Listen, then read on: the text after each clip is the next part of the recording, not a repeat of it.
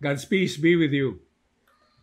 Being a Christian family involves not only the renewal of a husband and a wife and their children, but also the renewal of the physical environment where they live. This is not only a house, but a home, a place centered on the Lord Jesus. What is the difference between a physical house and a Christian home? It is the difference between a structure merely built by human hands and a place where the Lord Jesus Christ himself makes his residence.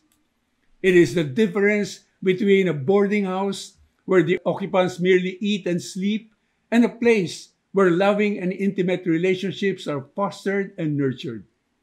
It is the difference between a situation often caught up in strife and division and an environment of love, peace, and unity. It is the difference between worship of the idols of money, power, pleasure, and the like, and the worship of the one true God, where the life of the family revolves around Jesus, where the Lord is the first priority. So what are the characteristics of a Christian home? First, it is a center for Christian family living. Such a center is not a school, nor the parish, nor the Christian community a family is affiliated with, though these are important and can be a big help. But it is the Christian family living its life in the Christian home that is to be a domestic church.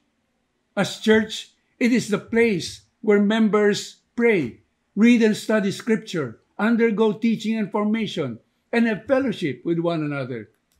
As such, the home is the place that provides stability for the lives of family members, that gives them a real sense of belonging, a place where they can sink their roots. They experience the joy of loving relationships, and their hearts can be at peace in spite of the turmoil of the world around them. Second, a Christian home is a center for continuing renewal and formation. It is a school for discipleship. It is where a lot of Christian growth can happen. It is the place where we normally have our personal prayer time, our reading of scripture, and experience loving relationships on a day-to-day basis.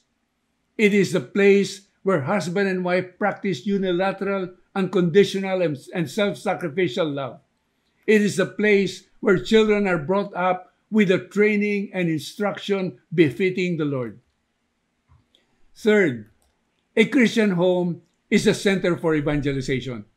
It is the base from which will proceed the work of winning the world for Christ. The home is not just a school, but a training camp.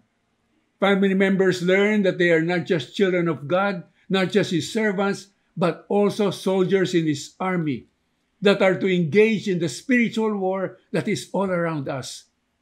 In the home, they receive His formation and training.